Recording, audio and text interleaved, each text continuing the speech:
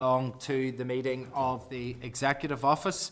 I'd like to welcome the members in the room, and also then just remotely we have George Robinson and Emma Sheeran at the moment, and we're expecting Martina Anderson to join us in a few moments. As ever, the meeting is being broadcast, and we have inclusions of people remotely through Starleaf today, which is great to have participants along. So as we are court, we can start with apologies, and we have received an apology from Trevor Clark. So thank you to Trevor for that.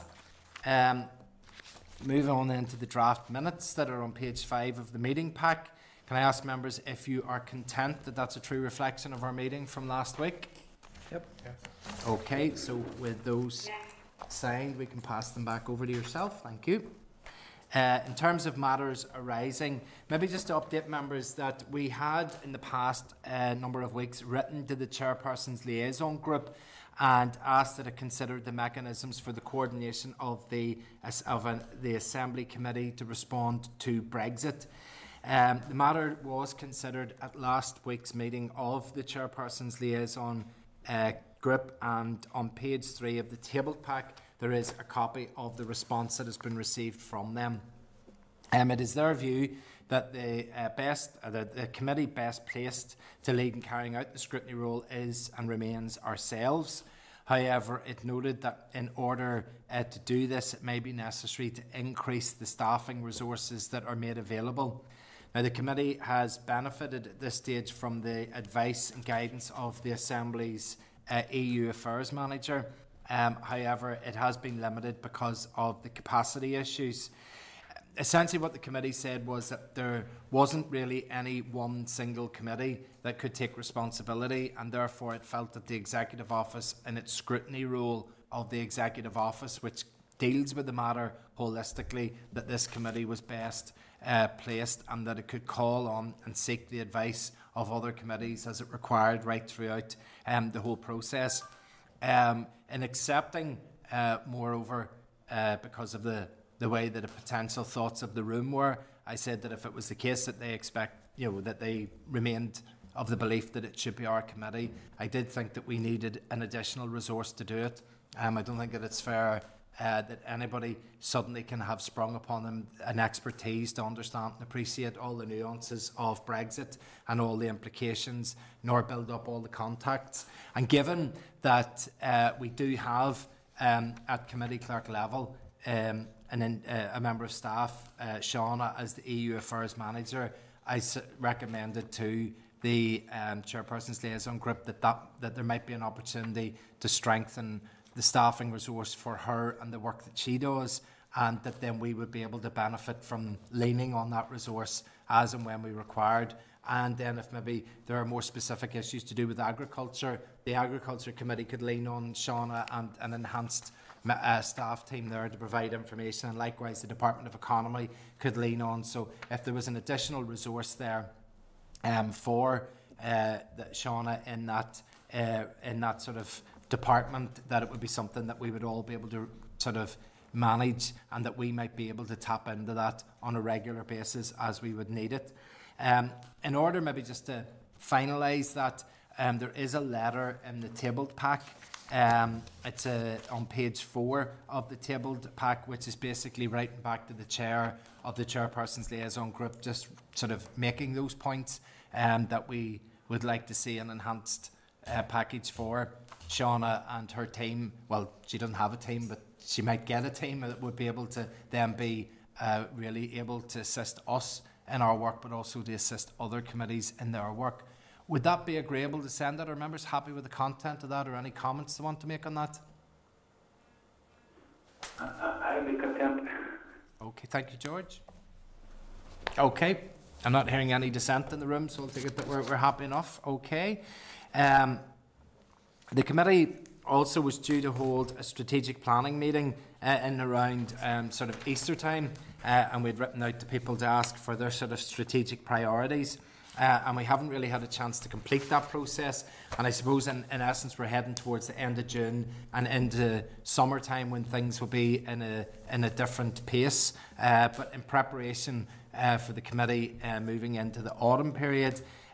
Would it be acceptable if that scrutiny of the Brexit rule of the Executive Office becomes a strategic priority for the committee, on the basis that it allows certainly the committee clerk and team to be able to sort of devote time in preparing the reports for ourselves and liaising with the department on that issue, to be able to keep us up to date, and obviously liaison back and forward with Shauna and any of the other sectoral interests that there are out there that would be looking for information.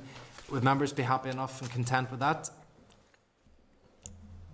Okay, thank you very much indeed.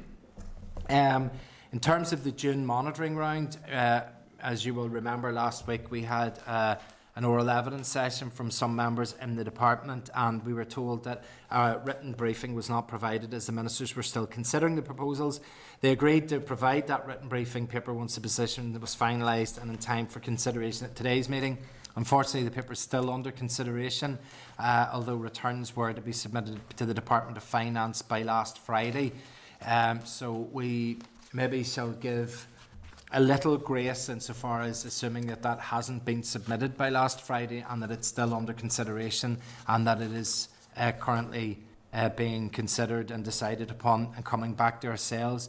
However, there will be a need for this document definitely by next week's meeting, because there is a session in the House on the 21st of June, around about that time, which will require a committee response, and therefore to have a committee response we have to discuss it, and to discuss it we have to see it. So we'll maybe hope and that maybe some pressure over the next few days will get that delivered to us for next week.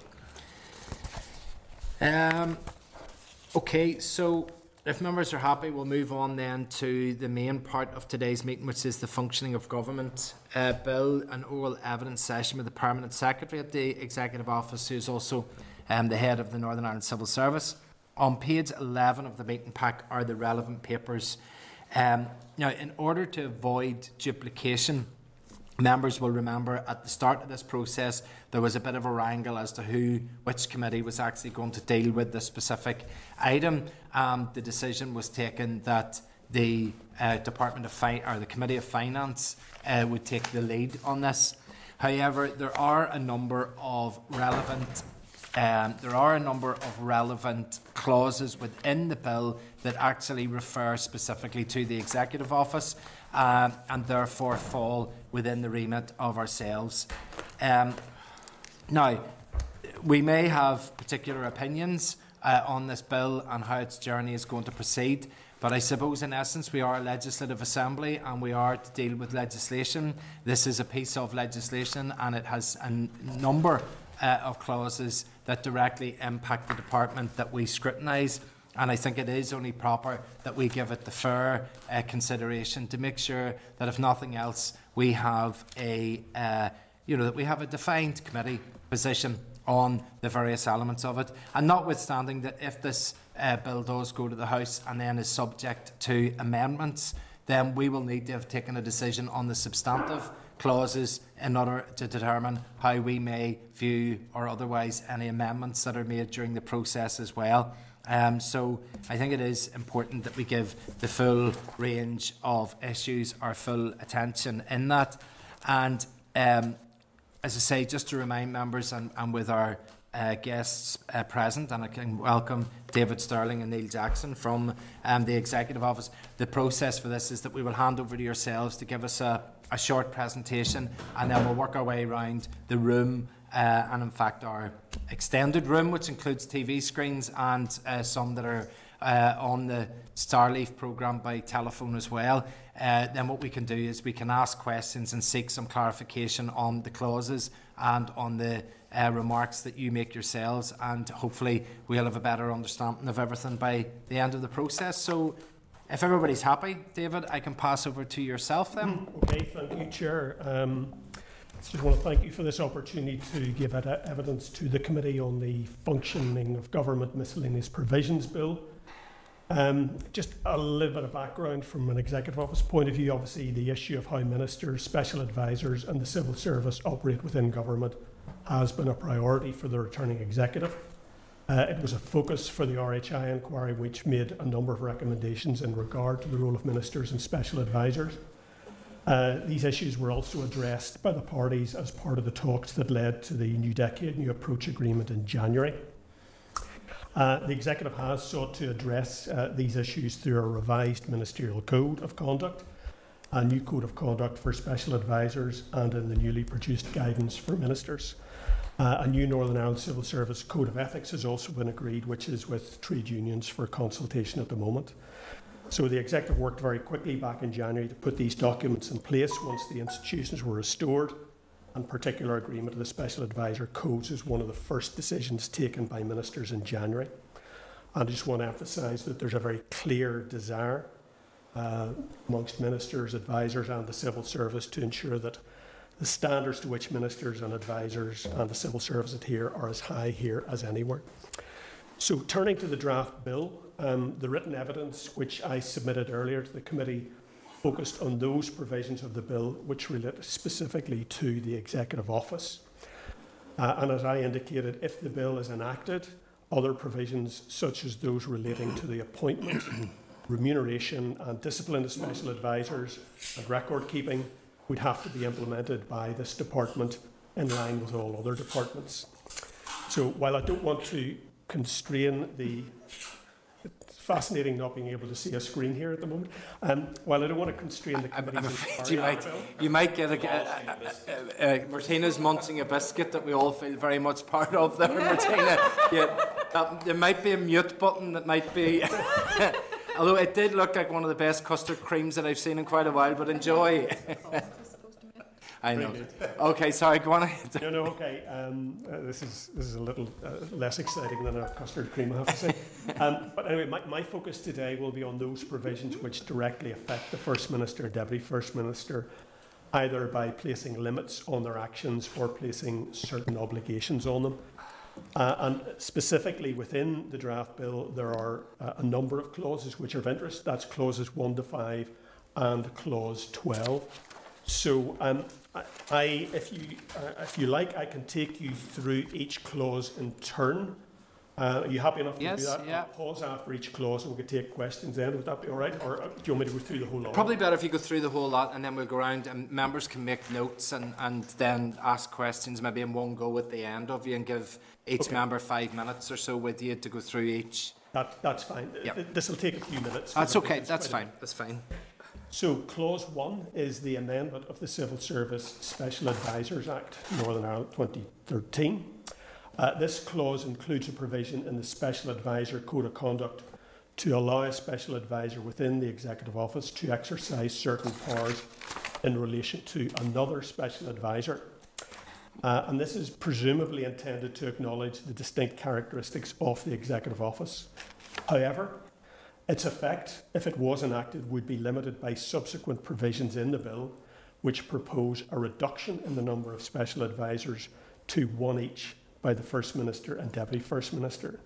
So if this clause was enacted, realistically, such a power could only be exercised in respect of those special advisors appointed by the junior ministers, and at the moment no such appointments have been made at this time. Clause 2 then relates to amendment of the Civil Service Commissioners Northern Ireland Order 1999.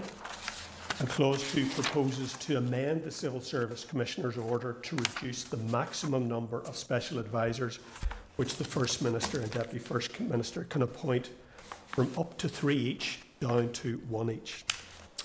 Now, clearly there's an understandable interest in special advisors, particularly around their recruitment, their role, their management and discipline.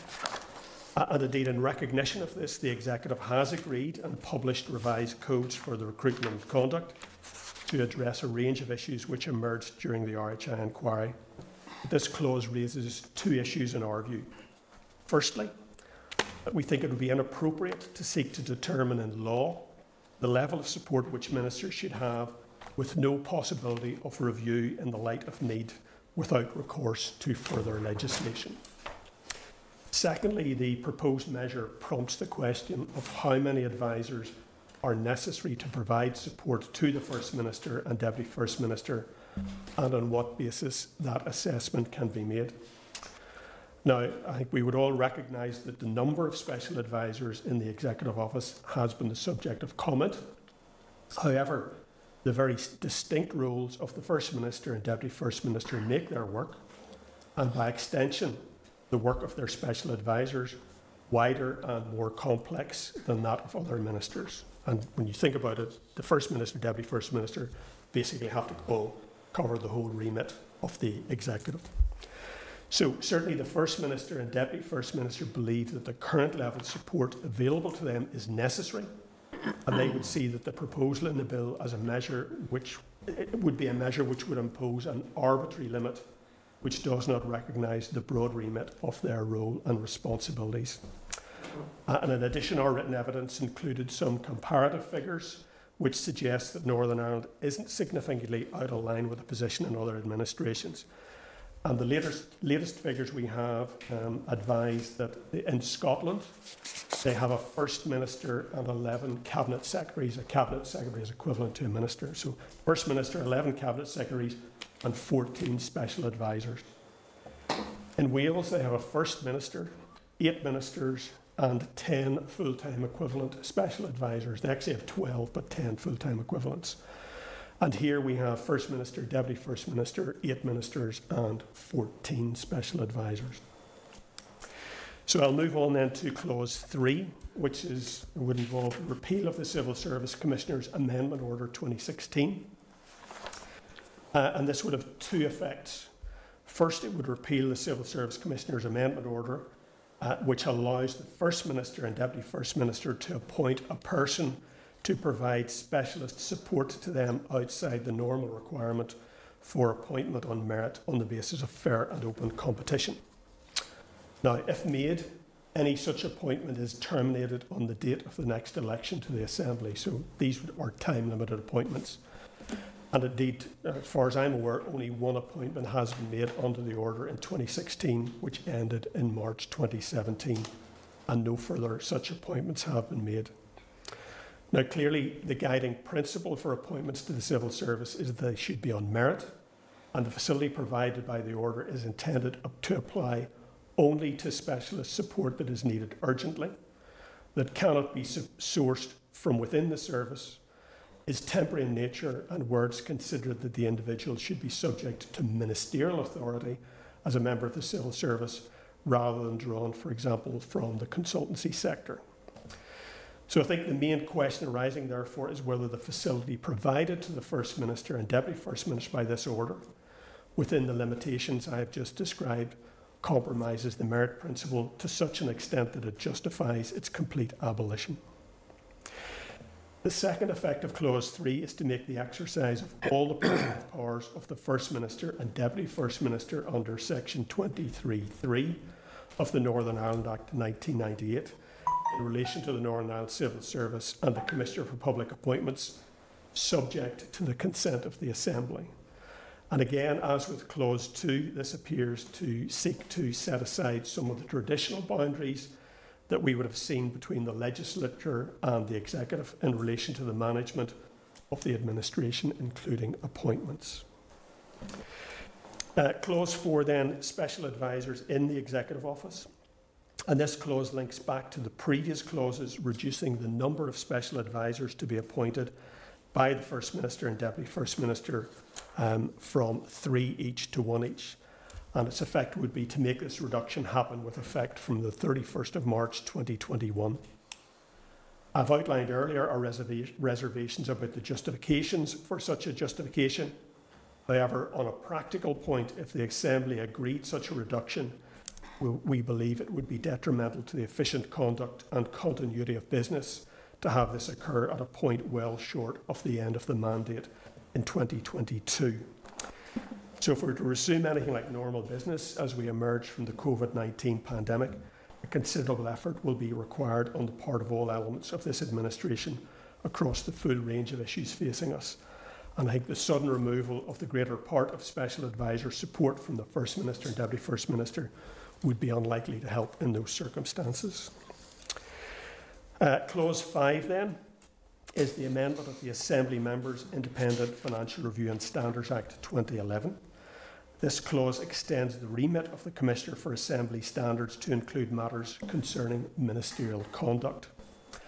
The written evidence which I submitted to the committee sets out our view that any such extension should cover matters relevant to the pledge of office, including the Ministerial Code of Conduct, and not the Ministerial Code in its entirety. In addition, as I've also indicated, the Executive has decided to adopt another approach to enforcement of ministerial standards, the details and outworkings of which will be taken forward in the coming months. And I will be happy to answer any further questions the committee have on these aspects of the bill. The last clause then, I think, which is of interest to the Executive Office is clause 12, which is the biennial report. And we've noted the proposal in clause 12 that the First Minister and Deputy First Minister should, every 2 years, and after consultation with a number of named bodies, lay in the Assembly a report on the functioning of government and bring forward proposals to improve the functioning of government. Performance against targets, I think we would argue, is already provided in departmental reports, and any weaknesses in administration or accountability should already be in the public domain through the reports of, for example, the Northern Ireland Audit Office or through the Ombudsman, and much more quickly and more readily than at 2-year intervals. So I think it's also unlikely to be the case that departments would wait for the publication of a biennial report to introduce measures to address weaknesses in its functioning by legislative or administrative means. So, Chair, that concludes my sort of rapid run through the relevant provisions of the bill, and I'm very happy to take any questions you might have in which the committee might wish to raise. Okay, thank you very much. And I think probably just given our approach, it's probably best that you've went through each of the clauses like that, and now each of the members can get a few minutes with you to raise any queries that they have. So I'll make a start on that.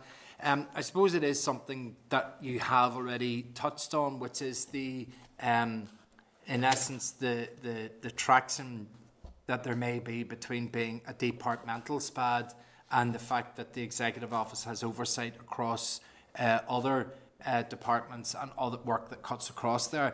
Because, I mean, it would be fair to note that in 2016 there was quite a substantial reduction in the workload of what was then OFM, DFM into the Executive Office. There was quite a number of their responsibilities passed out.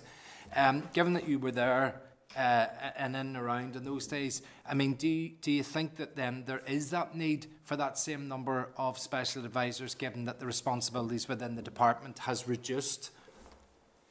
Well, I was in Department of Finance in 2016.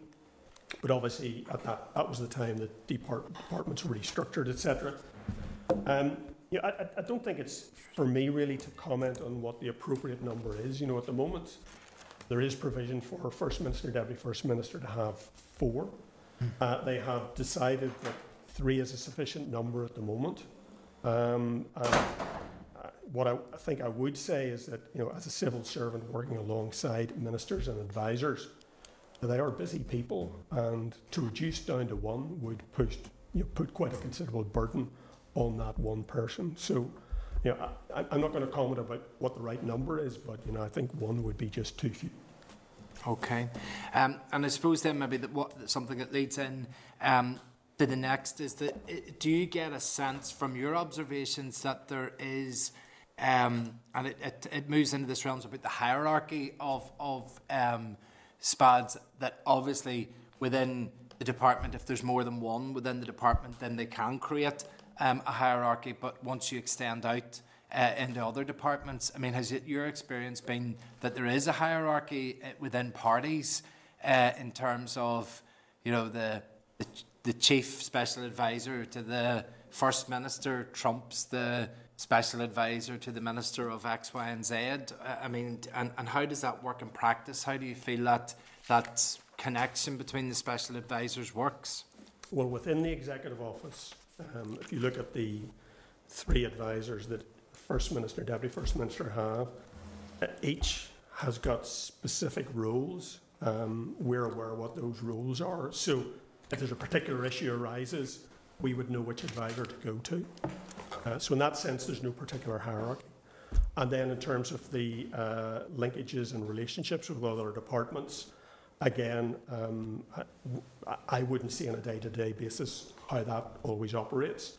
But what I do recognise is that special advisors have an important role to play in liaising across departmental boundaries, exploring options and ideas with advisors who may be from the same party or who may be from a different party. But again, I don't see any hierarchy being played out there. Okay, I'm going to use the old system because it doesn't identify or cause identity now. But so, are you saying that, like, if the special advisor from the OFM, DFM went to the special advisor in DCAL and asked for something, that there would be no hierarchy if they were from the same party, or there would be that would be just a request coming in? There would be no sense that, hey, this is coming from the First Minister, I need to get this done, or I'm being advised in a particular way. Everybody still remains independent within their own departments? Well, I wouldn't see that type of interaction at first hand, and but clearly, the First Minister and Deputy First Minister have their specific role. How that plays out between departments, I think, will depend on which department is talking to which other department and what have you.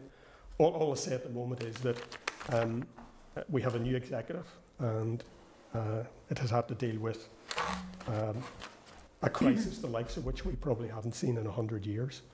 And my experience has been ministers and advisors across departmental boundaries are working well together. Okay.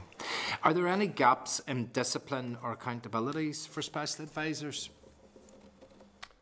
Not in my view. Again, as I said in my introductory remarks, the returning executive placed huge priority on addressing the issues that arose and were commented upon in the RHI inquiry report. And they gave priority to producing the new ministerial code, special advisors, code of conduct, and all the rest. And it's been clear to me, both sides of the office, that both recognise the importance of ensuring that some of the criticisms were levelled in the past cannot be levelled in the future. So I personally, I haven't seen any gaps at all at the moment. I'm not aware of any particular problem. And then maybe on a more general issue, because this could be relevant to here or Wales or Scotland or Dublin, do you feel that from the perspective here of our civil service, do you feel that there is maybe space for an enhanced role for maybe more experts to be involved from the civil service, or maybe expert panels from outside? Because sometimes the difficulty can be that whenever there are decisions that are being taken, that there maybe isn't the departmental expertise for decisions, and therefore special advisors are having to go out and link with other places. Do you think it might be better if that expertise could be drafted in to the civil service, where we could be having maybe champions or experts in particular areas, if that is a priority? Certainly think it's well recognised that would have been of great benefit, maybe within environmental and green schemes back a number of years ago, which may have prevented us moving into what happened from the RHI end of things. So do you think there's a space for that? Yeah, I think there is. I think the general view in the civil service now, and I think a view that would be shared by ministers as well, is that the civil service doesn't have a monopoly in wisdom. That if you're looking at developing new policies, we should be doing so on the basis of co-design, co-production principles. We should be involving the widest range of interests, and we should be looking to take in advice, not just from within the civil service, but from all those that have particular expertise. So that means working in different ways from which we worked in the past. It means looking to academia. It means looking to what has been done or learned in other jurisdictions. It means looking at special interest groups. It means widespread consultation. And we have been preoccupied over the last 12 weeks with dealing with the pandemic. but certainly there has been very good working across boundaries, across the civil service and indeed beyond. And as we come to deal with the consequences of the pandemic, it'll become all the more important that we continue to work in that way going forward. In other words, in a very collaborative way across departments, but also outside the civil service boundary as well. So I suppose that's a long way of saying, yes, there is a need for the civil service to engage expertise from a wide range of sources. Okay, listen, thank you. Thank you for my question. I'm going to pass on now to the Deputy Chair, to Doug. I do. Thank you for giving us those. It's interesting. You haven't got long left now, have you? Sorry? You haven't got long left, have you? You finish then? In work. The plan was the end of August, but we'll see. Is that, oh, right, okay. So I was going to ask you how the recruitment process is going for your replacements. That kind of says it's probably not. David, can I be a bit really honest? Listening to your evidence, I didn't get a sense of any merit to anything that was in front of us here. I mean, you were very straight and, look, this is what it says, but we don't think that. And I got no merit from it whatsoever. But can I just ask, I mean, if I look at clause 2 and the reduction of SPADs down from 3 to 1, and the argument being is, well, you know, the First and Deputy First Ministers are really, really busy and they need to have 3 because they need to be all over their brief. And you're right, they do need to be all over their brief. But surely, because there's 8 departments, surely the SPADs and the ministers in those 8 departments are the ones who brief the ministers to make sure they're all over their brief. You know, as opposed to they had to have their own independent 3 SPADs to be able to get this information. So surely there is merit. Maybe the merit is it doesn't have to go from 3 to 1, but maybe the merit is, well, it could actually go from 3 down to 2. Do you see where I'm coming from? And the information to get over the brief of certain departments should then come from that department. So we're not working in a silo effect, because that's what we're talking about here. If we give the Minister 3 SPADs, she can work in a silo and she doesn't have to worry about you know, interacting and working with the other departments. If I look at the Health Minister, incredible portfolio, and he manages with 1 SPAD. Do you see any merit in that at all?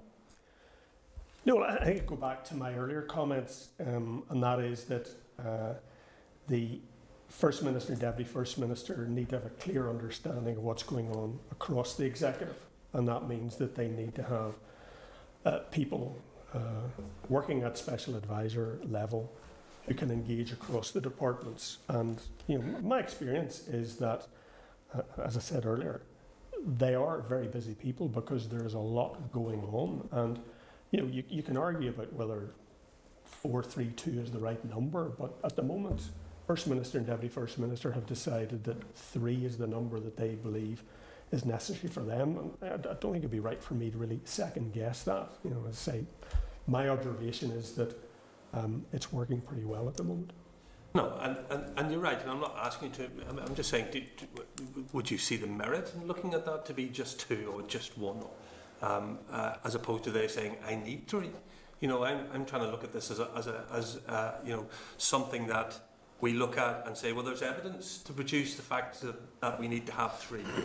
But actually what we're saying is, well, they want 3 because they've got a lot to cover. And all I'm suggesting, I'm not saying 3 is wrong, and I'm not saying 1's right. I'm not saying 2 is what we should do because it's middle ground.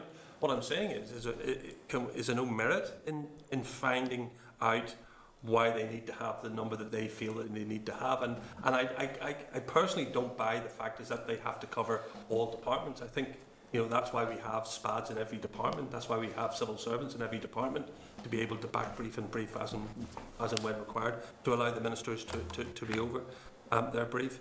But I guess, David, I mean, you've made your argument clear, and there's no point just sort of regurgitating it. Could you do me a favour, though, just in real general terms?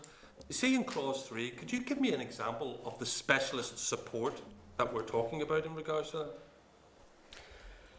that? Well, I say it's a provision that was only ever used once, and I have had no indication that ministers would be inclined at the moment to use it again.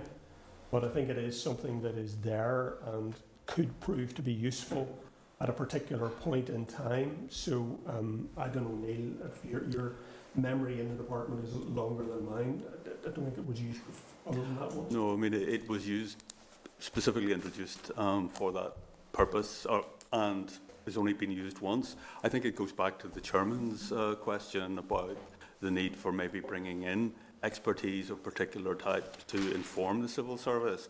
For example, I mean, it is very generally couched. It says specialist support, and that could be support of any type.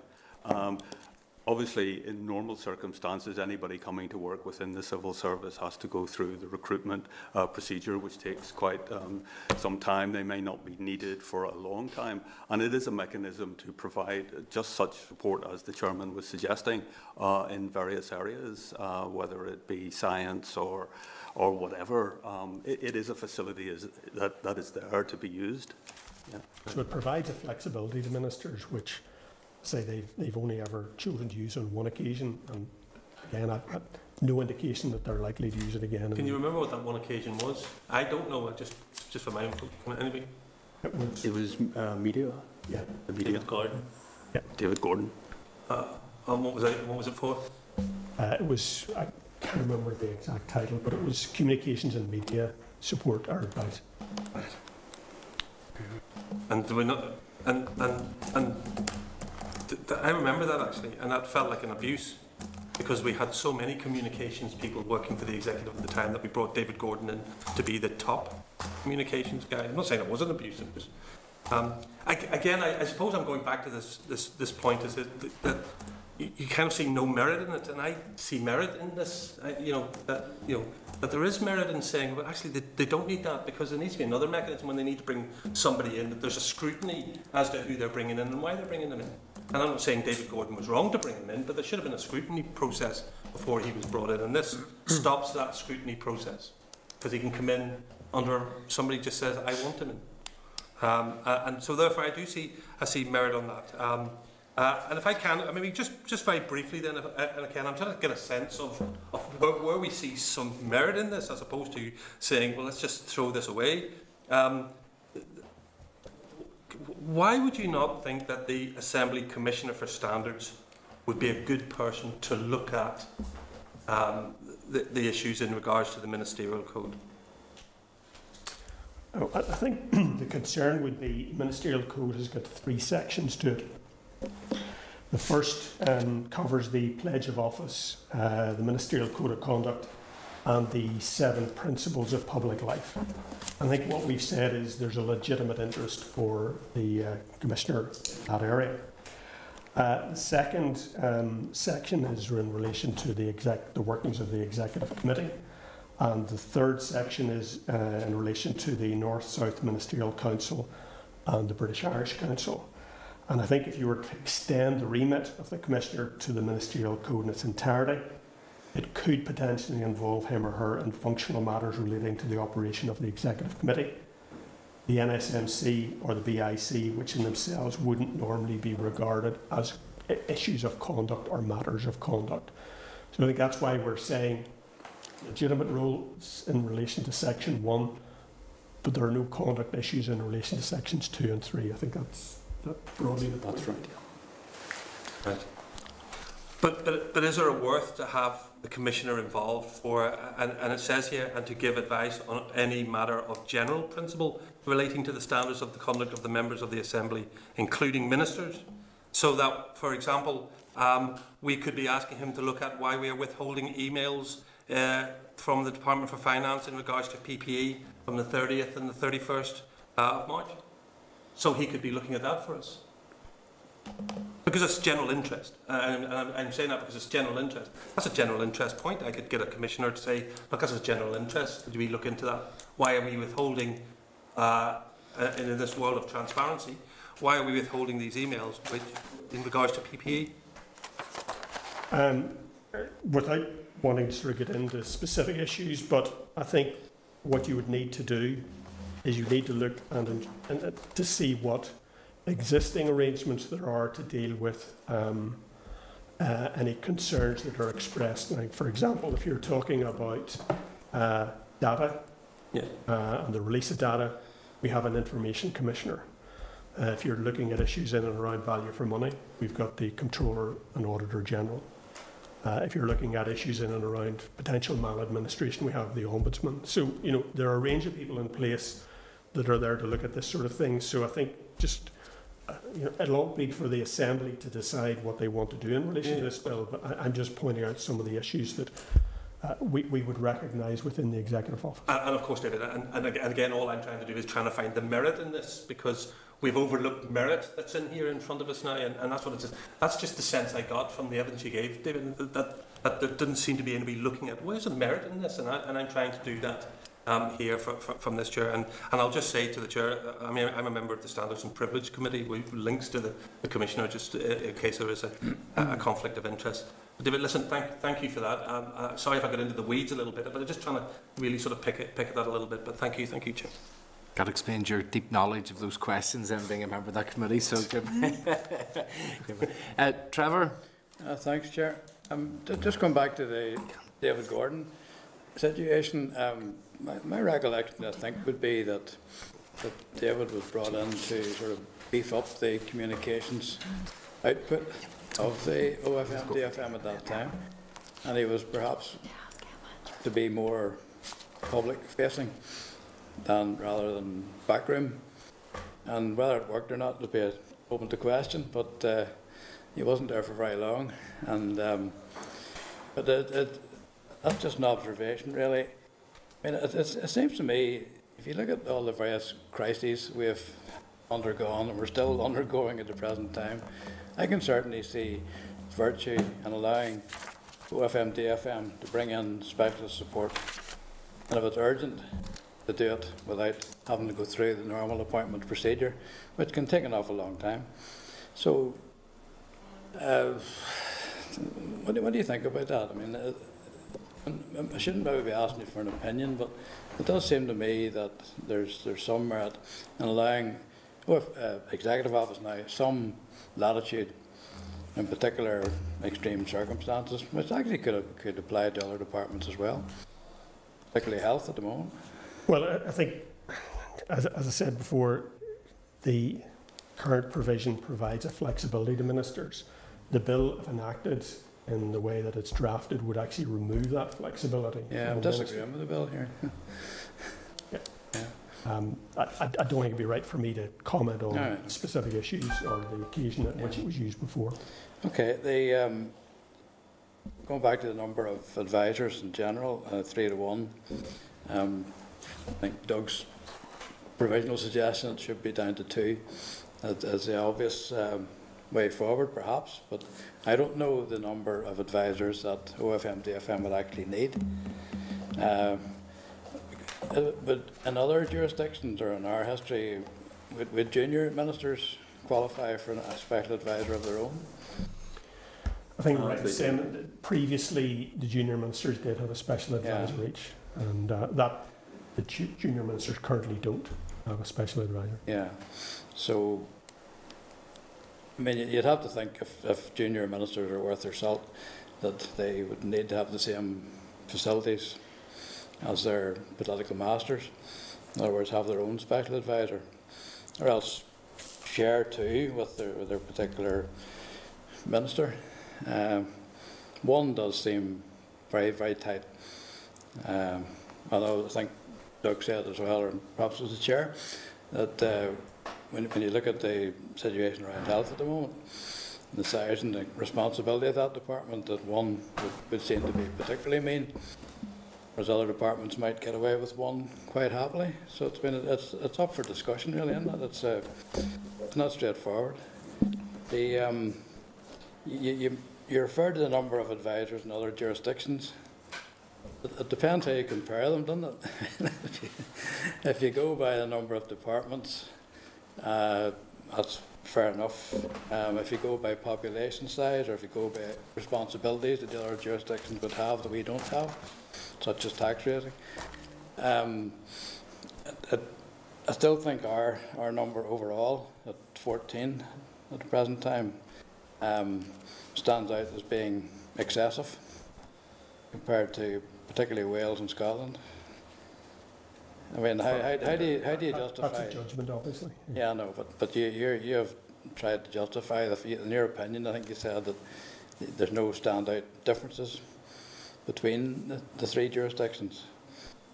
That they're pretty much in balance as regards the number of personnel against the amount of responsibility. I would kind of query that, you know. Well, I think I was just making the point that, you know, if you look at broadly 14 is the number that all three jurisdictions have. Sorry, it's 12 in Wales, isn't it? No, 10.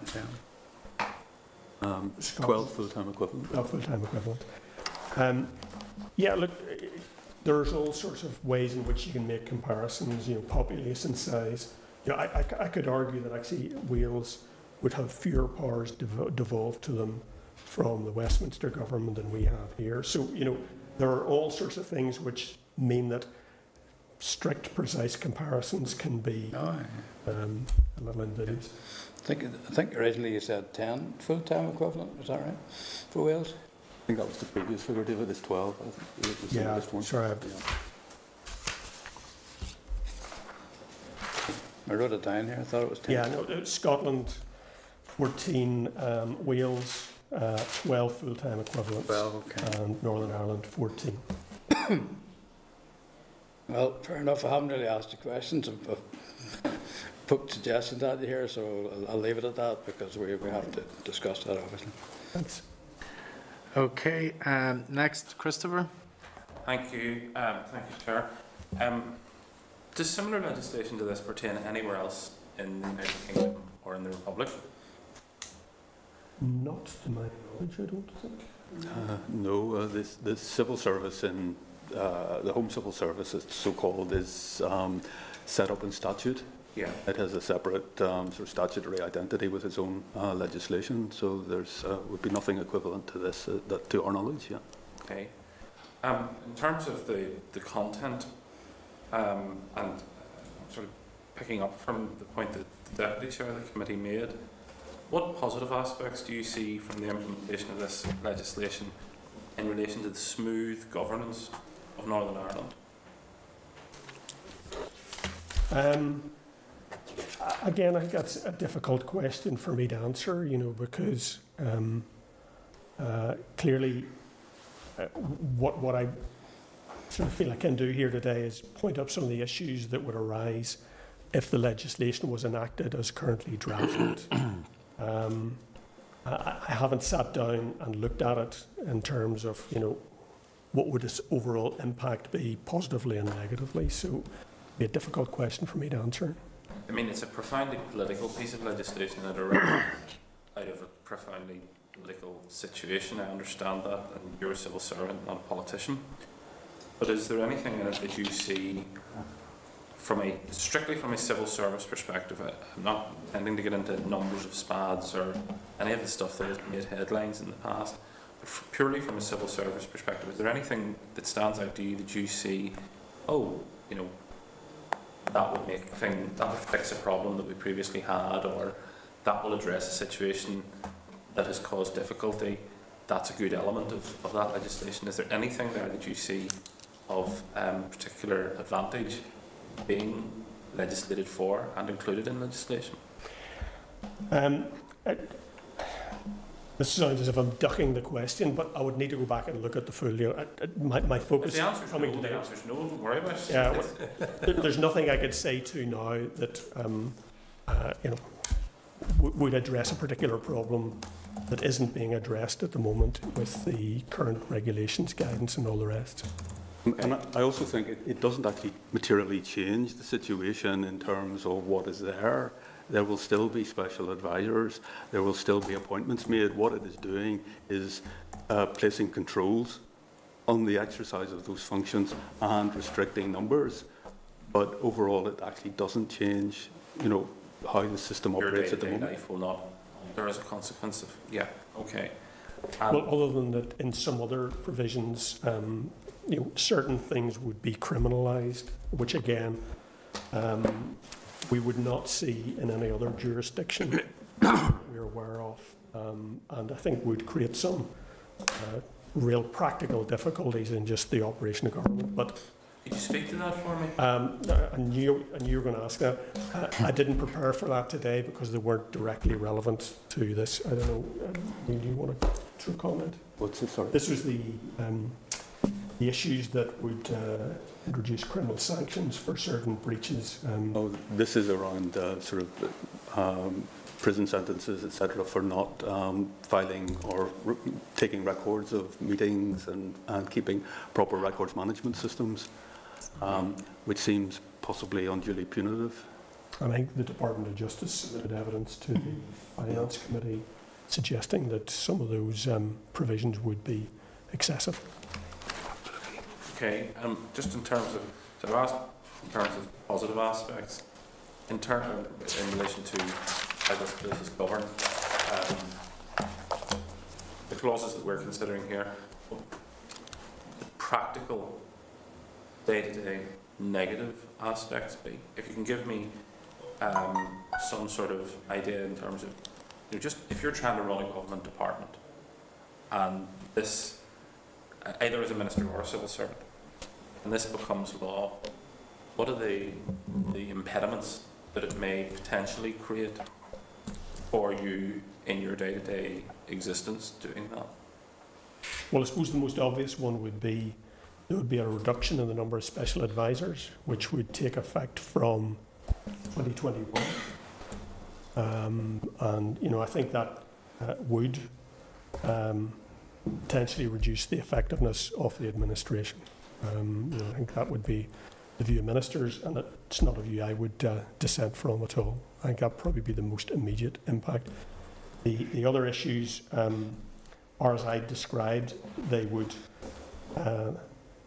limit the discretion of ministers in certain areas and put certain obligations on them as well. So, you know, I think the concerns I articulated in relation to the first 5 clauses and clause 12 would be the concerns we would have here in the Executive Office.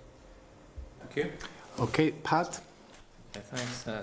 Thanks for the information you've given us, David. It's not a hard question. I suppose that the institutions here are unique on these islands, you know, in terms of the multi-party coalition executive, having to deal with issues like the legacy of the conflict and so on. And just picking up on Trevor's commentary about the criteria that should be used to pick a number of special advisors, you know, is it population or what other criteria should be used? And would you agree that our situation here is much more complex than, say, Scotland or Wales?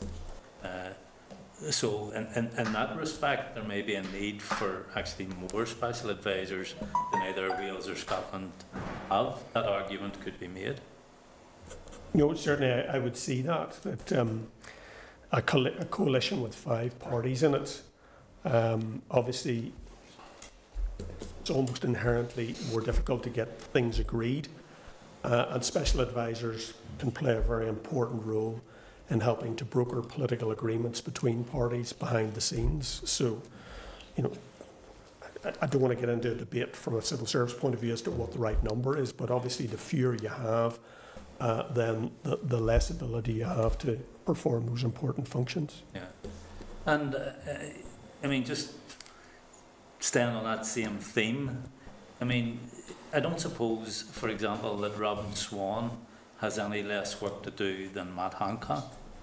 Would you agree with that? I think that's actually a very neat way of summing up the challenge we have here. You know, dealing with the development of a policy for 1.9 billion people can be just as challenging as developing a policy for 55, 60 million people. You know, the Belfast Trust is the largest health trust in these islands. You know, the Health Minister has a very big portfolio and a very big challenging role, and he would have to cover all the areas that the Health Minister would have to cover in the other jurisdictions.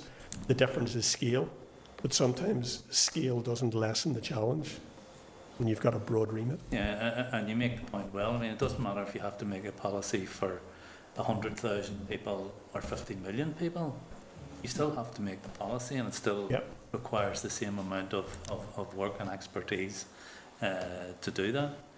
And, you know, so when you look at all our ministers, you know, are Arlene and Michelle any less busy than Nicola Sturgeon or the First Minister in Wales?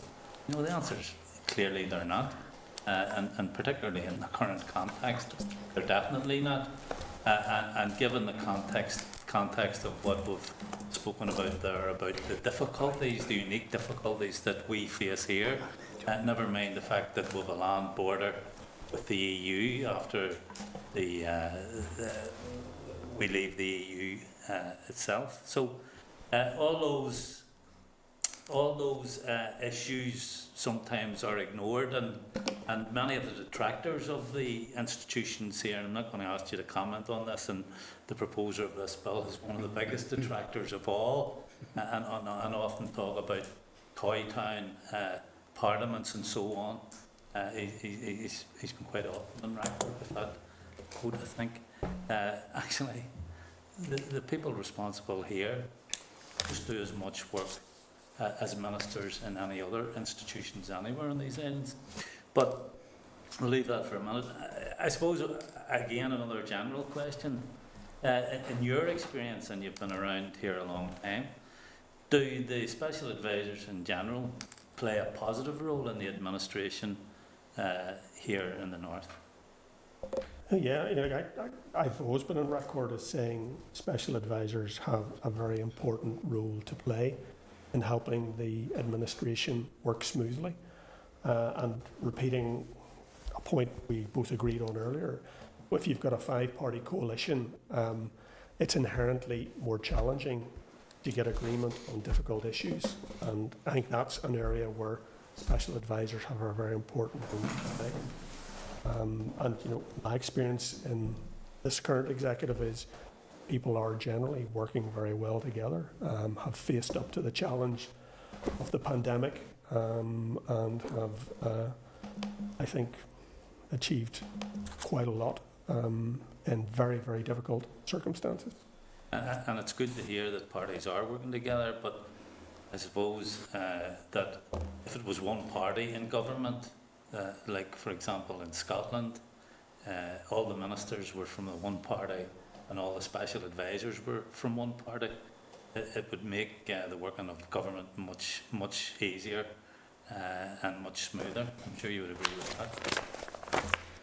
I think that's right. I think, and certainly the experience of looking at other jurisdictions where you have a group of politicians who have got a strong mandate and a strong sense of common purpose and a clear manifesto, yeah, it is easier to get things done. That's absolutely right. Okay, thanks for that. Thanks, Tim. Okay, thank you very much. Next, we'll move on to Starleaf and to Martina, and I will start with my apologies. As I say, it wasn't a custard cream. I believe it was something else, so something much more elaborate than that. But yeah, Martina, if you want to go ahead there. Thank you very much. Get used to this yoke. I can tell you, I don't know how to mute. So that's part of the problem. I still don't know how to mute. So I got one bite out of my lunch, out of my highlight. So thank you, David, for the presentation and for walking us through all of those different clauses. And I can concur with everything that Pat has just said. And I think it would be no surprise to anyone to find out that, on the one hand, what you've been able to demonstrate how effective the SPADs are, how they work very well, how currently they are working well, but if there were, for instance, to be a reduction in that, well, the sole purpose, I believe, of a bill like this would be to reduce the effectiveness of the administration. That's your quote, and I think that's the purpose of those who are uttering some concern about SPADs. And way back in the day, many moons ago, when there were two different parties in OFM, DFM, we never heard any utterance in relation to the numbers of SPADs. I think the important point, as you said, around policy development, it is what they do in terms of the development of those policies and how they demonstrate they're having a difference to people's lives. And I just looked through there today just to familiarise myself with the scale of the work that Michelle and Arlene are undertaking to coordinate when you consider COVID-19, Brexit, no good Brexit, the All Ireland Ministerial Council, the strategic policy, equality, race relations, the Strategic Investment Board, looking at urban villages, 40 community-led projects. The scale of that is absolutely breathtaking, and a reduction of SPADs to reduce the effectiveness of the administration, I think, would be detrimental, and that might be, some people don't want to see this administration being as effective as what it has been and can continue to be.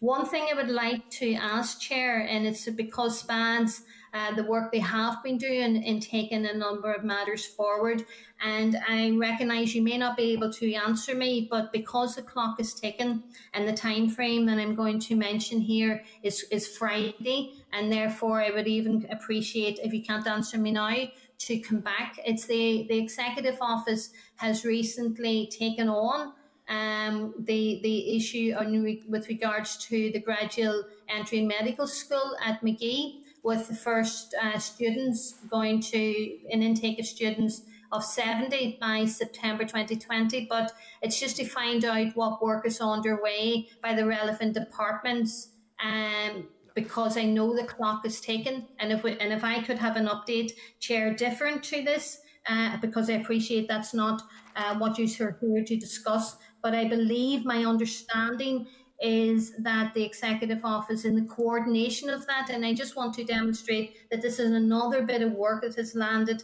into the Joint First Minister's Office that they're taking forward, and I believe a paper is to come before the Executive on Friday. So that's why I wanted, Chair, if with your indulgence, to raise that, even though I don't expect an answer other than to say that I concur with everything that Pat and others have said about the sterling work that the SPADs are doing, and really we do not want to reduce the effectiveness of the administration, as has been suggested here would be the impact of this bill being taken forward and supported. Okay, I think with the first indulgence of a biscuit and the second indulgence of stretching beyond any means the capacity to ask a question. What I will do, David, is I'll ask you to come in at the end and answer the stuff about McGee, and maybe we'll just progress if there's anybody else on this theme, and then we'll come in at the end with that if you're happy enough, David, for that. And if we ask maybe then if we could, Emma, I'm afraid that the system is broke down insofar as I can't see on the screen in front of me anything, so I don't know if Emma maybe had her hand up. That wasn't. Do you want to ask any questions? I'll just check with you anyway, Emma. Hi, can you hear me? Yeah, we can hear you. Yes. All right. Okay. No, I logged. For some reason, it broke. I don't know what happened, and then when it let me back in, it wouldn't let me mute, and I see the wee button has activated again here. No, I suppose following on from some of the other questions that have came from the room, I think it's just important to note the fact that David, coming from the position that he does, with the expertise that he has, doesn't see the merit in some of the clauses, recommendations. So I think that's interesting, and it's important to note if we're taking this bill on a merit basis and speaking to the experts and the people that are working with SPAs and know the sort of caseload that they have, if they're saying that there maybe isn't any need to reduce the numbers according to the bill, then that should be taken on board. So that's all. Okay, thank you. And then finally we'll go to George. George is on by phone on this system. George, do you have any questions or things you'd like to clarify? Just for clarification and just observations as well, Chair. Yes. And I thank David for coming before the committee today. As far as I'm concerned, I'm one of these people who believes in if it's not broke, don't fix it. And the two people in question, the First Minister and Deputy First Minister, surely, to goodness, they should know who they need, how many SPADs that they need. And in my opinion, and other people have mentioned the same thing, at the present time, with the COVID-19 situation, I think they're doing a fabulous job. You know, the whole executive, and I do feel sorry to a certain extent for the other ministers, well, particularly the health minister, because as David said, he is just the one spad, and he has enormous work, to do on a weekly and daily and weekly basis. But as far as everything's going, I would be of the mind to leave things as they are, particularly at the present time, because their workload is tremendous. All the ministers and that executive, and my mind, as I say, I'll repeat again, I think they're all doing a fabulous job, and leave well enough alone, particularly at the present time. Anyway, that's my observation. Okay, thank you, George. Maybe following on from that, because I suppose what I would want to be careful is that that it doesn't become a party political issue insofar as saying if other parties were in or other parties weren't in. We're nearly 25 years down the line from whenever we first put in the system of SPADs, and I suppose in essence what we're saying is reviewing that. In that vein, and following on probably from what George and others have referenced, do you think that if there was the same number of SPADs but spread in a different way across departments to reflect maybe some of the changes? Because it was certainly discussed during the NDNA talks and Programme for Government conversations and others, that just as George has said, that the likes of the Department of Health is so big and has like nearly half the budget, but it has one SPAD. But yet another department that maybe has 59 million as a starting budget in the year has potentially 8 within it, even though that they reach across other departments. Do you think that there is an opportunity for a review of how the SPADs are spread out, that if there wasn't a change in the number, but a change in the way that they were spread round? Well, that would obviously be a matter for ministers to discuss amongst themselves. I might offer the thought that if the health minister is listening in today, I'd be fully expecting him to be making a case for more SPADs for the Department of Health. So. And the junior minister. Well, I'm sure we all need to change the infrastructure, and you can guess where I'm coming from in that. No, but I've got to pass on. There's some more clarifications because we do have a little time left. So I'm going to see maybe if we can pass on to Doug, and then we'll go to Trevor. And if anybody else wants to indicate, that's... David, I think it's been really useful. I think this has been really good, and I appreciate everybody's comments here. And I've got to say, you're extremely loyal, and I get that, extremely loyal, because everything is working really, really well, and what's not broke it doesn't need fixed. Are we forgetting what we just came from? It was broken. It was broken, and this is the whole point of this. This is why I'm looking for merit. And you have to agree, and it is a question to you, that there was confidence damage over the last 3 years, and there's still confidence damage to what we have now. And there's an issue about transparency, and there's an issue about accountability. So whenever Christopher asked you, what is the benefits of this from Jim Allister? Well, maybe some of the benefits from this from Jim Allister is that it will put confidence, transparency and accountability back into politics here in Northern Ireland. Is that not a fair thing to say? And I get what you're saying. Look, the executive's working really well now. Yes. And I remember the really good positive statement in December 2016 where it said it was working really, really well. And in January 2017, everything collapsed. So can you not see that one of the benefits of this could be confidence, transparency and accountability? I fully recognise that there were issues around confidence, transparency, accountability, but what I've seen is ministers very determined to address those concerns. And I think it was a point I made when I was discussing the draft bill at the Finance Committee is I think the most important thing for a smoothly functioning administration is actually trust between the various players. And I think if you're purely reliant on legal sanctions to make something work, then I think you're in trouble. I think if you have an administration where people have confidence and trust in each other and are happy to be transparent about not just when things are going well, but when things are going badly, then I think that's the ideal, if you like. That's the sort of sweet spot you want. And at the moment, all I'm saying is that 6 months into a new administration, where you've got 5 parties working together. You've got several ministers who have not had ministerial portfolios before. I think the performance has been pretty good, particularly when you look at the scale of the challenge that has been faced. I was careful not to say the bill has no merits or the bill has lots of benefits. You know, all I wanted to say today was to highlight the implications or the impacts that we would foresee if it was enacted, clauses 1 to 5 and 12, in the way it's currently drafted. Okay, thanks, David. And all I'll say is the issue about sanctions is not what I'm referring to here. I'm referring to what we're talking about today. And if I could just say the last thing, which I think is probably the quote from today, is Martina Anderson saying that she doesn't know how to mute, which I think is just absolutely perfect. Very brave to have brought that back up again, Deputy Chair. Moving quickly, Trevor, would you like to make a final point, and then we'll bring ourselves to a close if we're... Still going back to the number of special advisors. Am I right in thinking that currently the situation is that they're allowed to appoint up to 3 special advisors, but no more than that?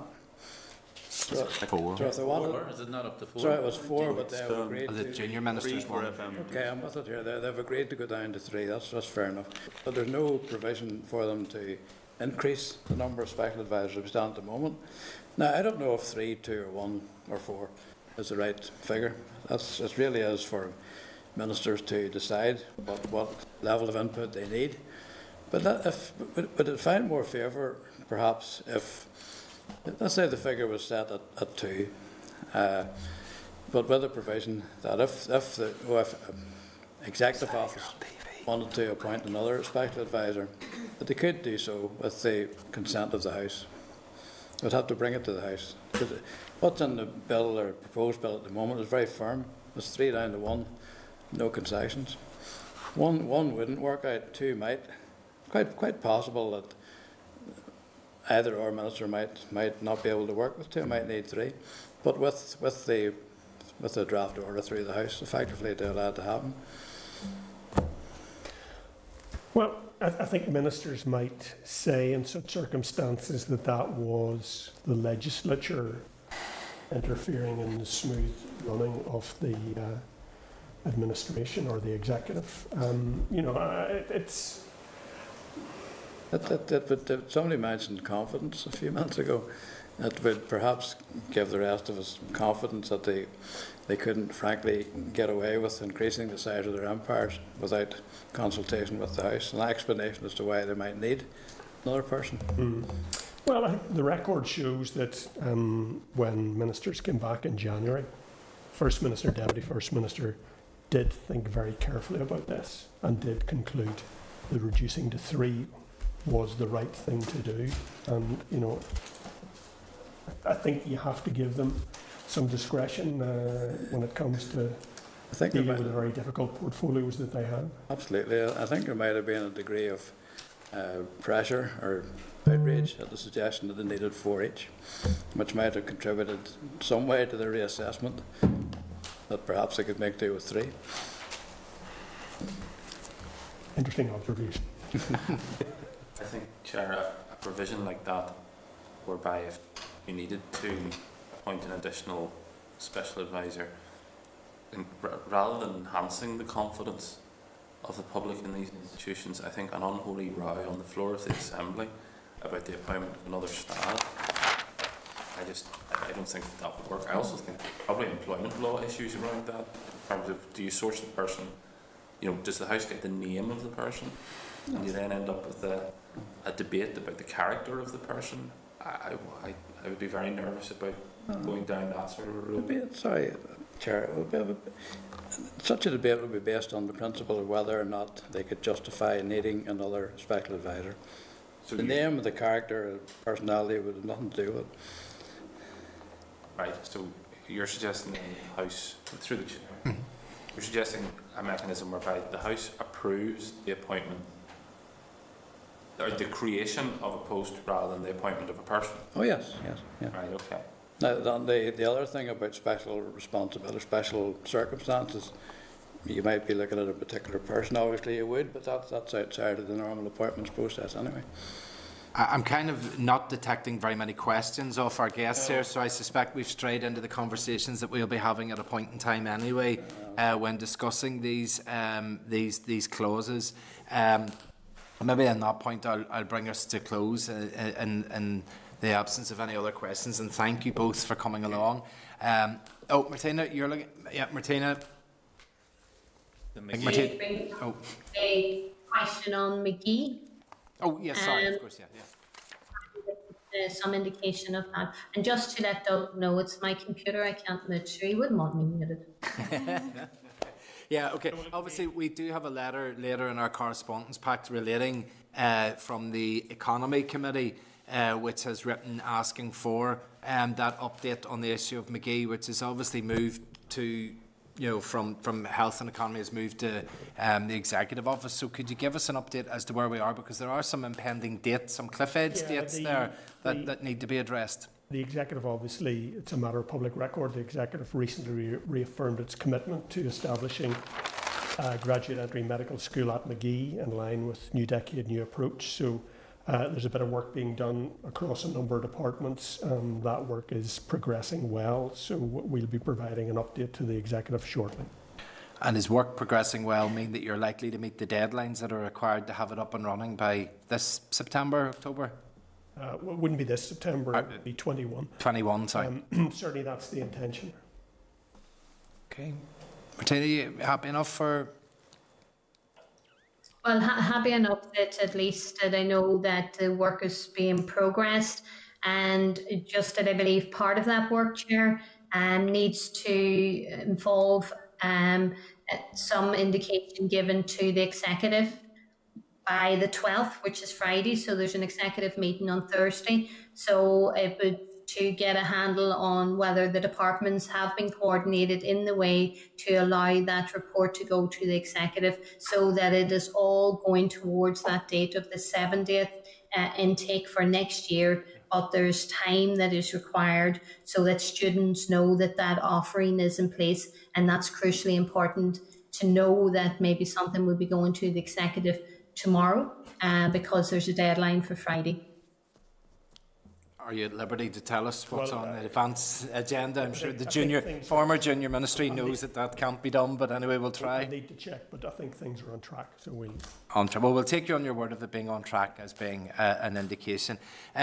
David, thank you very much, and Neil, thank you very much for coming along here today.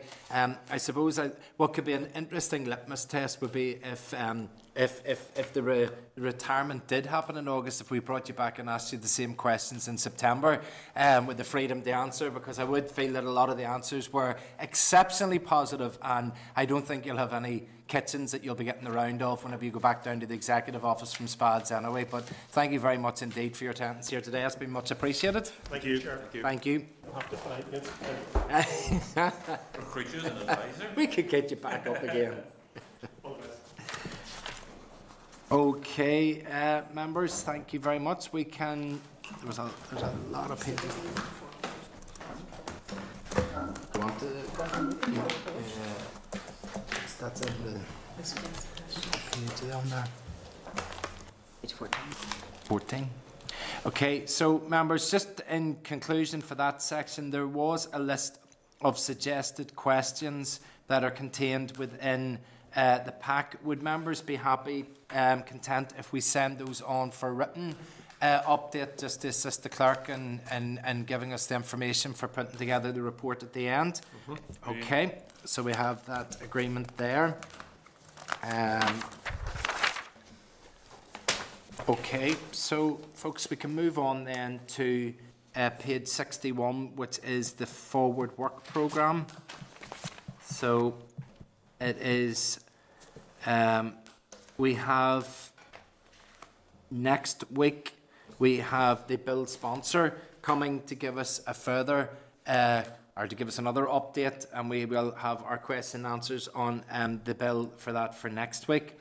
The following week, we have, we can give consideration to our response based on the bill, but we also have an evidence session from the junior ministers in regard to Brexit.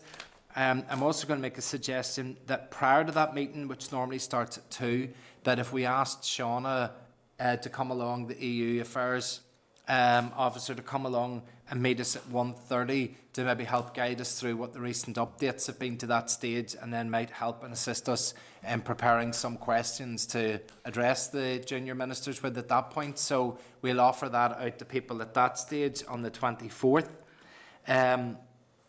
On the 1st of July, we will agree our committee response to the Functioning of Government Bill, and we will then have First and Deputy First Minister who have agreed to attend at that stage to give us a further update on the COVID pandemic. At this stage, I would suggest that we have one further meeting on the 8th of July, which, having attended the Business Committee yesterday, I think would be envisaged as the end of the opportunity for us to say, let's plan, let's focus in, let's put definitive items onto an agenda. But we will leave ourselves the opportunity after that, that if we do need to meet for any issue, that we can always come together and we can have meetings if we need to get any briefings on any issues. But we do need to respect the fact that the committee staff who have worked every single week from we've come back do require to take some leave, and I think it's important that we give them that opportunity, because we will want to come back again in September. But I think there's plenty of work there for us to be doing in the background over the summer period anyway, in terms of reading and preparing for September time. But we do have the opportunity, if we wanted to get together for an issue, for a briefing that wouldn't require input from the committee clerks, because obviously the papers, etc., that are put together, there's a 3 or 4 days worth of work in preparation for a committee meeting, and if we were to continue to meet right throughout July and August, it would mean that our staff would get no leave. So, yes, could I just say on that, Chair, I agree, and I think if we need to meet, in an ad hoc during recess, I think it's disgraceful that there are parties that have been taken to the airwaves, knowing full well that the people who work in this building and the administration of this building are contractually obliged to take their holidays during July and August. And they know that. It's like teachers. They have to take their holidays under contract during certain times of the year.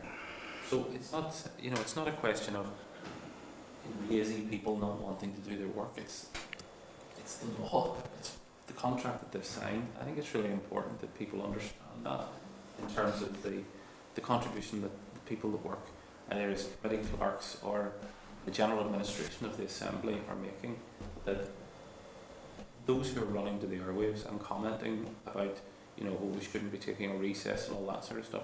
If it was up to me, I'd be happy to turn up throughout the summer months. But it's other people who are put out by that in terms of their contractual obligations, and I think it's important to say that. Yeah, well, certainly. Trevor? No, not that particular question. Oh, well, maybe just in completing that point, I mean, I agree, and I think we should give cognizance right throughout the entire building to the term recess, because people seem to have the concept that recess means that we all go off in 2 months' holidays, but actually it's not. It's actually an opportunity for 2 months for MLAs to get back into their constituencies, and I know certainly at the minute I manage 1 day a week in the constituency because I'm here 4 days a week regularly with committee business, and the opportunity means that you spill into Saturdays and Sundays and evenings, and you don't mind doing that because you've got the summertime to be able to catch up with the work and provide cover while your staff go from the constituency office on leave as well, and you can maintain a presence in the constituency. And I like to be able to provide, like others, I'm sure every member here, you like to provide that service right throughout the whole year, and recess does not equal going off for 2 months' holidays and lounging around. That's certainly not what happens in our places. Trevor, you were looking in on another issue? Just still on the forward work programme, Chair. You have listed for the next 3 weeks more discussion around what we've discussed today. Fair enough. It's only 3:30, and we could be here longer than this.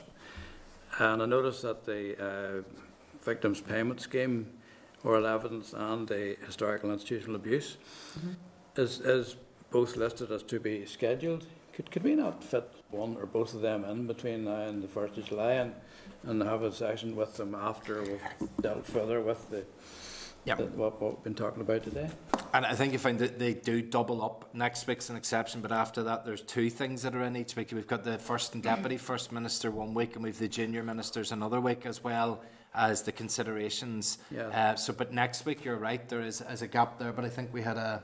Okay, we can request the evidence sessions.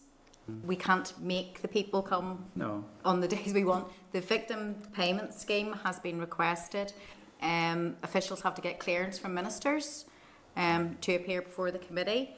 The historical institutional abuse, the committee had agreed that the one in relation to Costiga, obviously after Costiga is appointed, the other one in relation to the institutions, the committee had agreed to leave it a period of time so that once officials came, they had something substantial to say, because those discussions are only starting.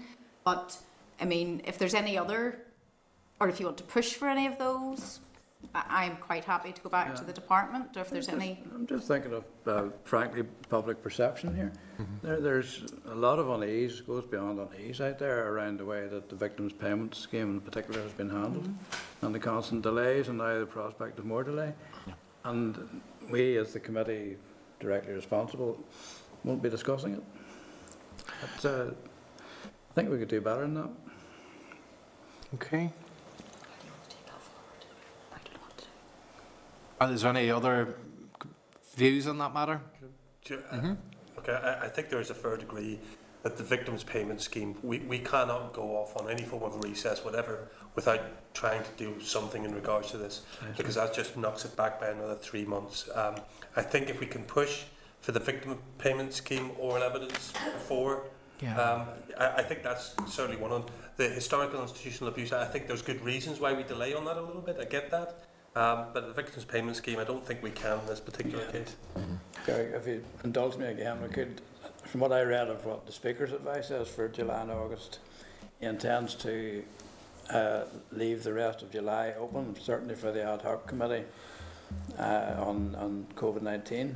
That's correct. So that would indicate to me that we're all sort of on standby anyway through July, on the basis that all our holidays have been cancelled anyway, and we could perhaps schedule an extra meeting of this committee, just purely to try and push that forward.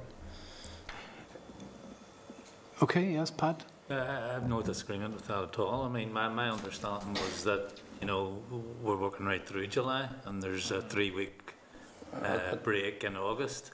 I don't think there's... Unless there's something urgent arises and we can be called back basically at any time.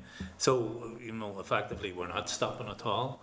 But just on the issue of the victims' payment scheme, who is it we would be asking to come in? We had asked just for officials.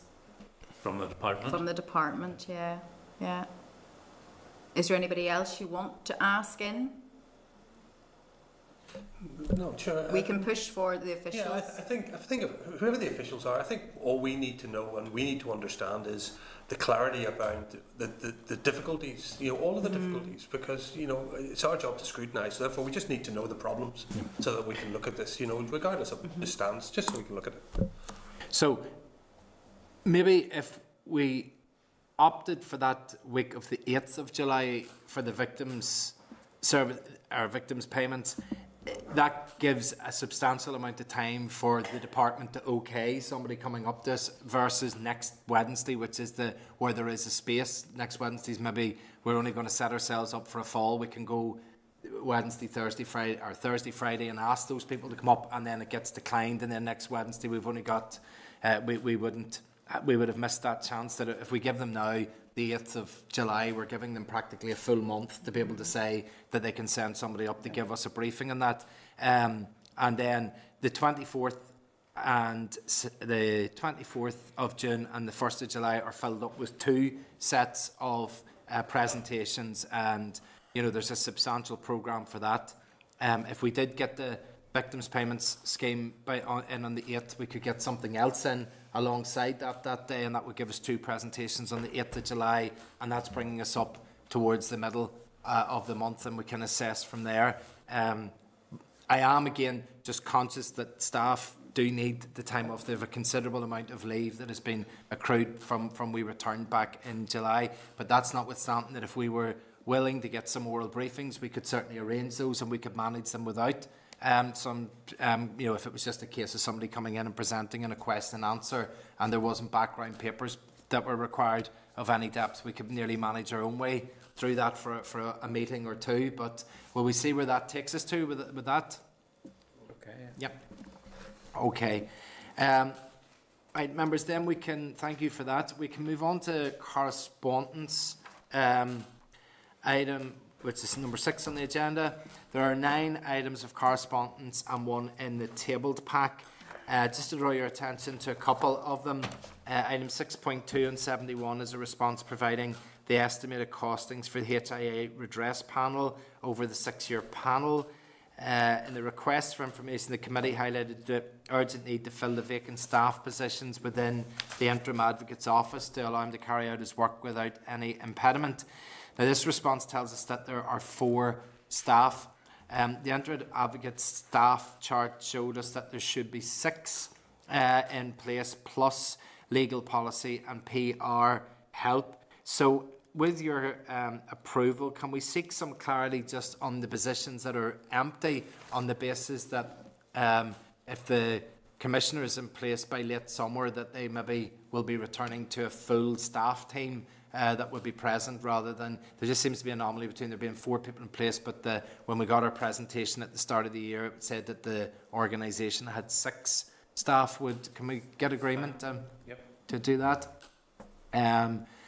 Item 6.5 on page 90 is a correspondence from the Committee Economy to the First and Deputy First Minister regarding the graduate school at McGee, and we've circumnavigated that by actually getting the answer here, or a comment on that today.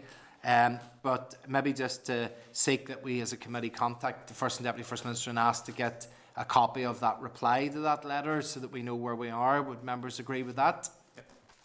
Okay. Item 6.7 is correspondence from the EU Affairs Manager providing a link to the House of Lords EU Committee report, the protocol in Ireland, Northern Ireland, which was published on the 1st of June. The report includes information which was gathered during the EU Committee's visit to Belfast on the 25th of February, when Lord Connell, as chair of the committee, is keen to follow up engagement that it had with the Assembly in February. Some of the members that are present here also met with them, so I would ask members if they would appreciate a virtual session with the Lords Committee to discuss the content of the report, which included inclusions from ourselves. Would members be agreeable to that? Now that we've got our technology, we can do these things without having to travel. Item 6.10 is correspondence from the Executive Office providing a copy of the press release announcing the launch of the competition for the Commission of Survivors of Institutional Childhood Abuse.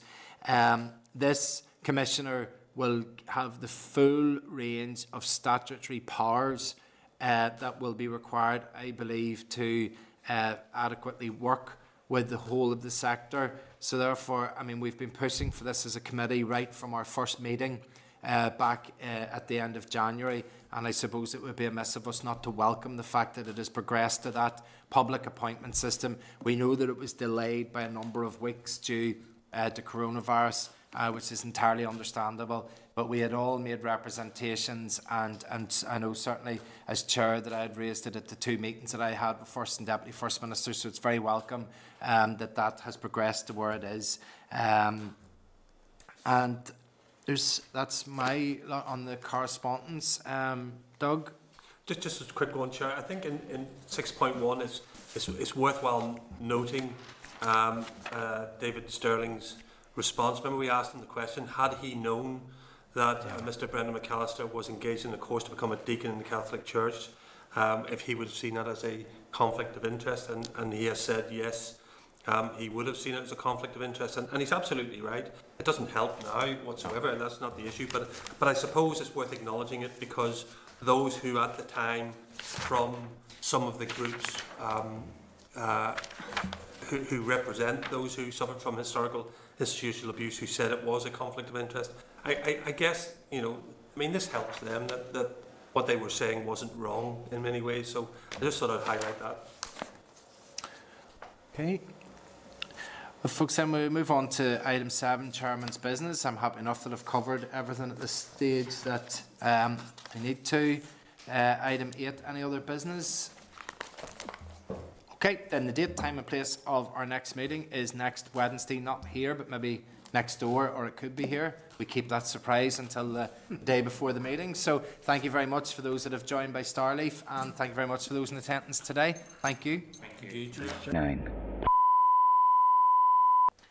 Okay, thank you very much, members. We're just coming back after a short suspension there, and there is just one issue that we want to tie up before we go.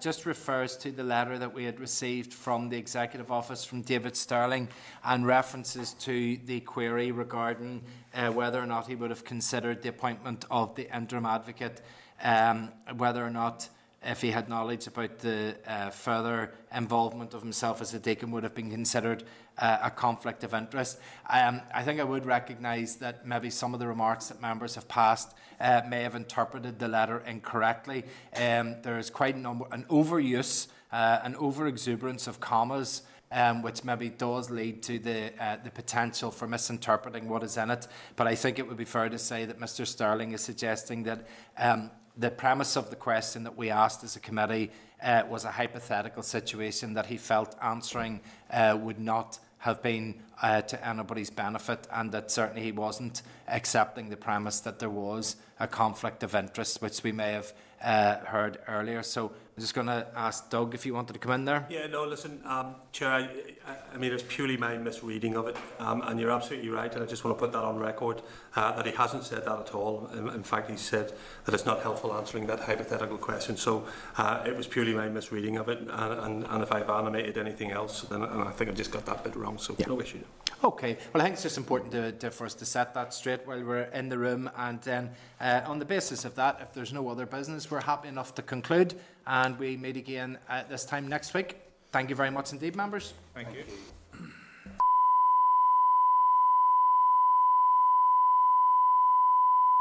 This is the Northern Ireland Assembly Committee Room